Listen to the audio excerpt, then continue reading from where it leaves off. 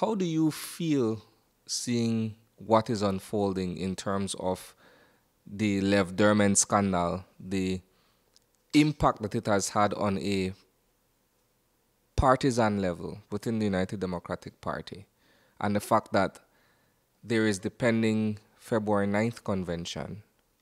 The name of one of your colleagues is being called prominently in this particular scandal. What are your thoughts?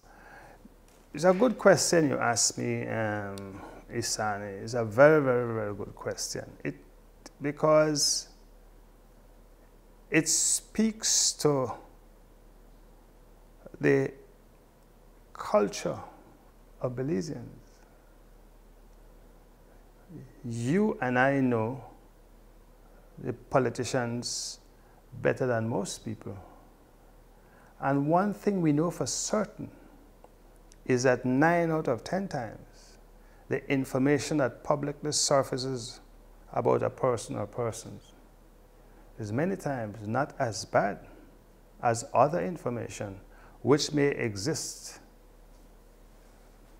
and simply doesn't come to the fore. You know, this is a society that we have, and whether people are rich or poor, you have people who do things that are in their skeletons in the closet that, if they come out, can cause a lot of people to lose their aspirations or to abort their opportunity for leadership. But admittedly, your party, sir, is scandal-plagued at this point. Concede. And no, concede. What does that do for public confidence in terms of persons who are going to the polls sometime later this year to elect a leader? It doesn't enhance confidence at all. As a matter of fact, it can dampen confidence. The United Democratic Party, as it stands, is arguably facing the most contentious leadership transition in its history, given everything that is happening currently. I'm certain that the events of the past few weeks will shape how you, as a voter leading up to the convention, and perhaps your delegates, will determine which of the two aspirants they will go with for leader of the United Democratic Party going into the general elections.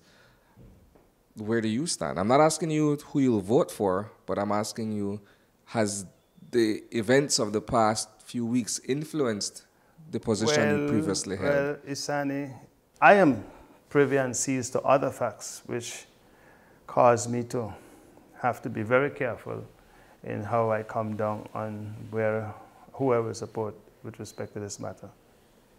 You see what I mean? The allegation that has been made public in relation, I think, to Minister Saldiva, for example, the suggestion is that he was receiving monies from a source abroad. Well, as I just told you, Ambassador Sondland in the United States is said to have been given his appointment as ambassador because he contributed $1 million to the Trump campaign.